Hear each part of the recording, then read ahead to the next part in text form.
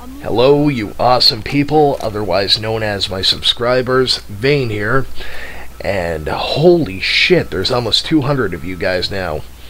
Well, I just want to say really quick, I really appreciate you guys, and I really appreciate all the support I've been getting. So, finally, to give something back, this time on TweakFix, we're focusing on a really highly requested game. I would go as far as to say this is the most requested TweakFix episode ever. And in the first part of this, what I'm calling Megasode, we're going to focus on Fallout 3. But it doesn't stop there, because in part 2, we're going to focus on a game that has kicked my ass in the past when I tried to tweak it. And that is Fallout New Vegas. And you're damn right, I finally get redemption, and I made that game super playable, as you'll see in part 2. But for now, soak in the glory that is Fallout 3 in 60 frames per second on a very low-end system. So, I'll just let you guys watch a little bit first, then we're going to get our hands dirty and start the tweaking. No.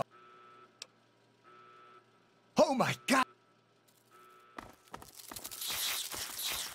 Ow, that hurts! Ow, that hurts!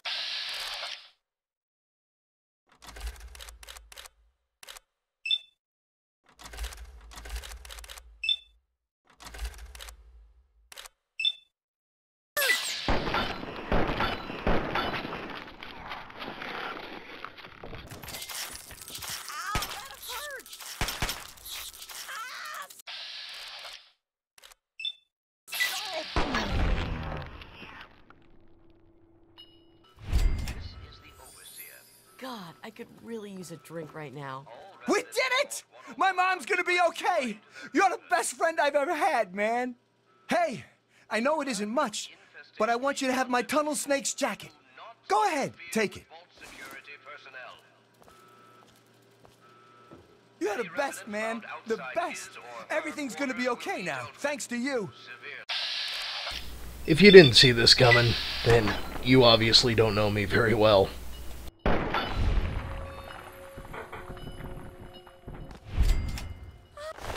Alright, now that I've ended the tyranny of the tunnel snakes on Vault 101, we're going to move on to tweaking the game so that you too can enjoy murdering somebody in cold blood. Alright guys, we're going to start tweaking Fallout 3 now. I want you guys to locate Documents, My Games, Fallout 3. Now, I want to stress something right off the bat before we get started. This is not going to be a simple tweak like most of my tweaks have been up to this point. This is going to require some effort, and you will need to follow the steps to the letter, or it could cause crashes, or the game may not launch at all. So I want you guys to pay very close attention to what I'm doing and follow along. So what we're going to do is we're going to open up the file you downloaded for Fallout 3. It should be in the description. It should be Vanguardio Tames the Wastes. Yeah, I know, terrible name. But anyway, we're going to start off with something simple. We're going to take render info. You'll see this one right here in the middle. Now we're going to drag it, we're going to drop it, and we're going to replace the old with the new. Now, what we're going to do is we're going to open up Fallout Preferences. It should open up automatically in a notepad once you double click it. If it doesn't, then there's always a handy little option to right click, open with, should be notepad in here. If not, choose default program and browse for notepad. That simple. Now, once we have Fallout Preferences open in a notepad, we're going to locate D3D. Now, that's Delta 3 Delta. If you guys can't see that, let me show you. Right there. D3D. Now, we're going to locate that. By the way, this is the find window. We get this by hitting Control plus F. Now, we're going to hit Find Next. And this should bring up SD3D device. This is very important, okay? The reason being is this is your graphics processor unit that the game is detecting. Now, a lot of you guys probably do not have an ATI Radeon 3000 graphics chipset. Now, the reason this is important is if the game is detecting this and you don't have a Radeon 3000 graphics, it's going to cause a conflict. And the game might not launch at all, or it will crash. So, what we want to do is, we're going to open up Vanguardio Tames the Waste. Now, you'll notice this is a text document. This is not an INI file. This one right here, Vanguardio Tames the Waste. Again, we're going to search for D3D, and we're going to find next, it'll be SD3D device. You'll see that it's all the INI values, just in a text document. So what we want to do is, we're going to take all of this above that line. We do not want to copy that line. We're going to copy. We're going to come back to Fallout Preferences. And again, everything above this line, we don't want to change that line at all in your Fallout Preferences. We want to keep that the same because, again, you might not have a Radeon 3000. And then we're going to paste the new. And then again, what we're going to do here is we're going to highlight everything below that line this time.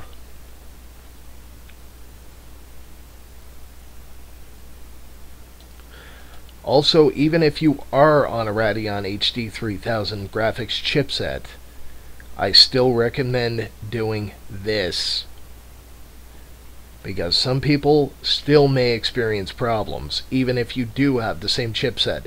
Might not be the same version, there could be a million different things.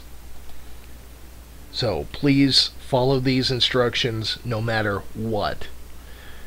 So then we're going to highlight everything below Direct 3D in Fallout Preferences. We're going to paste the new values, and just like that, you should be done. We're going to close that. We're going to save. Oh, seems like I already got it set to read only. Alright, so we're going to take that off read only for a moment. Okay, let's reopen Fallout Preferences. We're going to close. We're going to save it. And we'll come back to this here in a moment. Now, we're going to keep Vanguardio Tames the Waste open. This time, we're going to click Select All. So highlight everything in this text document, copy it. Now, what we're going to do is we're going to open up Fallout. You'll see fallout.ini. Should be all in capital letters. We're going to open this up. We're going to click Select All. And then we're just going to paste in all the new values. Now, we're going to find Direct 3D again. And direction up. There we go. Now we're going to delete this line altogether. Just in the Fallout INI. Not in Fallout Preferences, only in Fallout. We're going to delete that line completely. Don't leave a space. Now we're going to exit out, and this is probably set to read only as well, so I'll cancel that for now.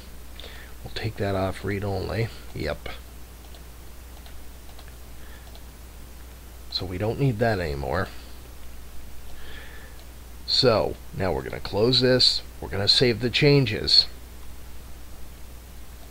And this time we're going to right click on both files. We're going to select Properties, and then we're going to check the read only checkbox once the changes are made. You're going to click Apply and OK. Again, we're going to do this for Fallout Prefs. We're going to right click rather, select Properties, select Read Only, put a check in the box, click OK, or Apply, and then OK. And we don't need to do this for Render Info, but I've been asked quite a few times why the files need to be set to Read Only. The reason behind this is it prevents the game from making changes to these INI files. This is very important because if the game makes any changes, it will undo our tweaks. We do not want that to happen.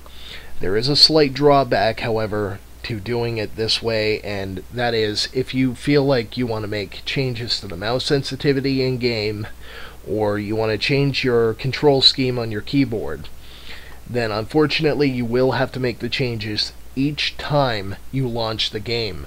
You'll notice it resets the changes every time you close. Now, it's because you can only write to these INIs temporarily, since they're read-only. Now, it's a small price to pay, however, in my opinion, for a better frame rate. It's a mild annoyance for something even better, right? So anyway, that is Fallout 3 with a better frame rate, and I hope you enjoy it, guys. And that wraps up episode 1 of our 2-part Tweak Fix episode. Be sure to tune in to the next one where I'll cover New Vegas. I'll leave you guys with some tweaked gameplay footage for Fallout 3 right now, and you'll notice the graphics weren't degraded at all, really, with these INI tweaks. In fact, I'm quite proud of this, because you'll notice really the only change is the frame rate, and I'm achieving almost 60 frames per second in just about every area of the game. So, I hope you guys enjoy the gameplay footage, and tune in for the next episode, and I'll see you in Vegas. Take care, guys.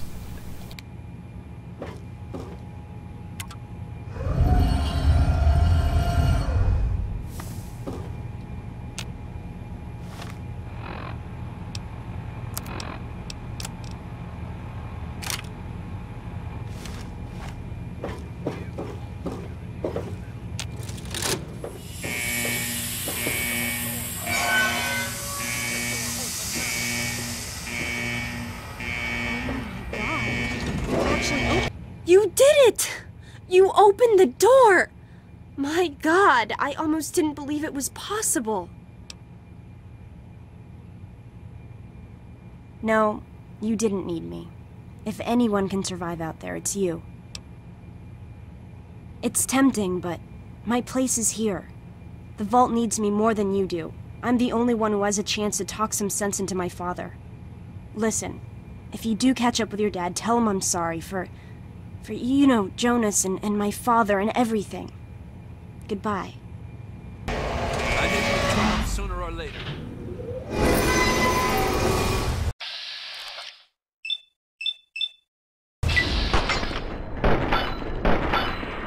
Here's gonna hear about this. Oh!